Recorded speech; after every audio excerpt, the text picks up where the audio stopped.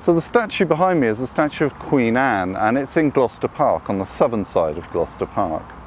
Now, Queen Anne isn't an especially well-known monarch, but she ruled between 1702 and 1714, and her reign included the active union between England and Scotland, so the creation of Great Britain, really. And that was in 1707. Now, the other great event of her reign was the Treaty of Utrecht in 1713. And that took place at the end of the War of the Spanish Succession. And what it saw, for example, was the granting of Gibraltar and Minorca to Britain as part of the treaty. But also, importantly for what we're talking about today, it saw the granting to Britain of something called the Spanish Asiento.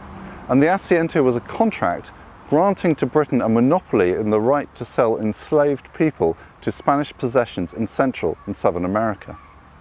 The Asiento granted Britain the right to sell 4,800 people a year from Africa to Spanish possessions. And the securing of the Asiento was a major objective of the British state at the time, at the end of the war.